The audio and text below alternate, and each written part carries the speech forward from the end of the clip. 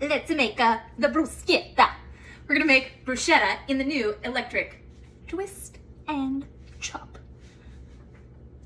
So fast and easy. All right, so we're gonna take the lid off. I have tomatoes. I've already quartered up here. Use Roma tomatoes. These are, I think, like the hot house tomatoes. Get your tomatoes. Your garlic, because garlic is everything. Fresh basil. Yours.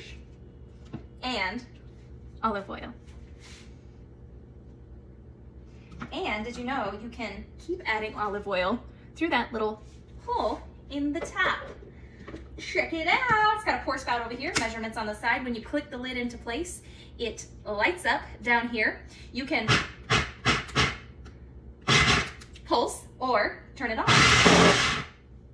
Just like that. Oh, so amazing. All right, let's keep adding in some of the oil.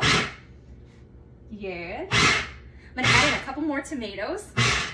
You guys, this is gonna be my bruschetta that will go over my homemade pasta that I just made. Might make some grilled chicken to go on the side, and we'll do a little fresh Parmesan over the top. Amazing. Check out the electric twist and chop. Salsas, dips, you can make cookie crumb crust, all the things. Because the blade goes up and down and spins at the same time. Amazing! Bruschetta.